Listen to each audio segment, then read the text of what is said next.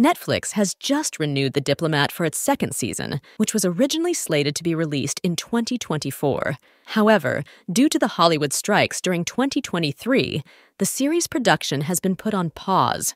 Here is the latest news on The Diplomat Season 2. Written by Deborah Kahn, the show stars Keri Russell and Rufus Sewell. After premiering on April 20th, 2023, the show was nominated for an Emmy and a Golden Globe.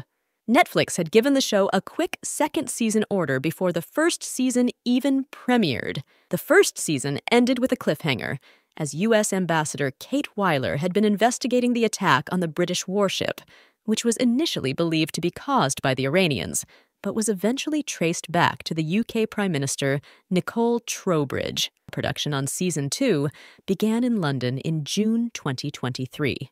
Are you excited to see the second season of The Diplomat on Netflix? Let us know in the comments below.